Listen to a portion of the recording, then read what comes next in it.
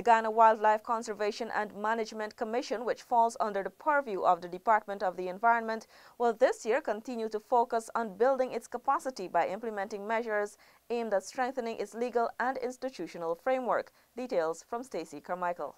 Head of the Guyana Wildlife Conservation and Management Commission, GWCMC, Alona Sankar, during a sector review, said the Commission is working on the development of a 10-year strategic plan and building its human resource capacity. The GWCMC is also working on developing regulations on the hunting, trapping, trade, protection, conservation, management, and sustainable use of wildlife. Minister of State Joseph Harmon called for the finalizing of these regulations to be expedited so that they can be operationalized.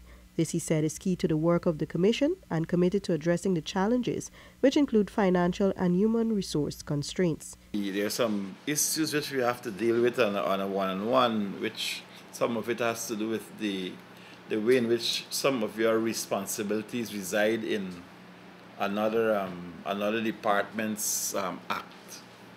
I think we need to streamline those and get them fixed during the course of 2018. GWCMC will also be working on regulations on the design, management, and operation of wildlife holding premises, the international and local wildlife trade, and the development of licensing process for commercial dealers. For 2017, the Commission successfully granted 24 commercial exportation licenses, 23 holding premises licenses, and 714 permits. For InfoHub, Stacey Carmichael.